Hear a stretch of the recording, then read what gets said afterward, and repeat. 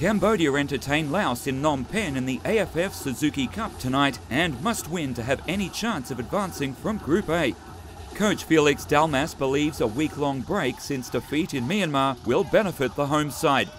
The Angkor Warriors have started their matches strongly in the tournament, only to be overrun in the second half. Laos are ripe for the picking. They have already been eliminated. 3 losses from 3 will do that, but they too have shown good signs before succumbing to late goals.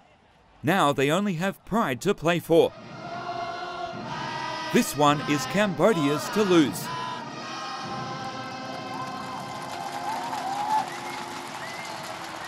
It didn't take long. Seth Rossard with the cross, and who else but Cambodia's talisman Chan Vatanaka on the receiving end. It got worse for the visitors.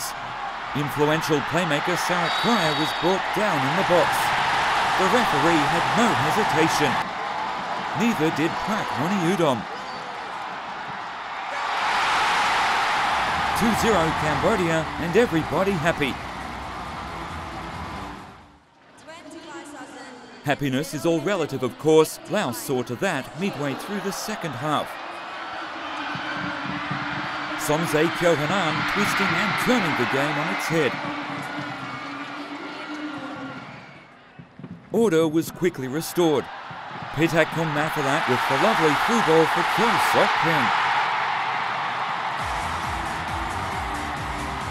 Cambodia's lifeline for the semi-finals alive for the moment.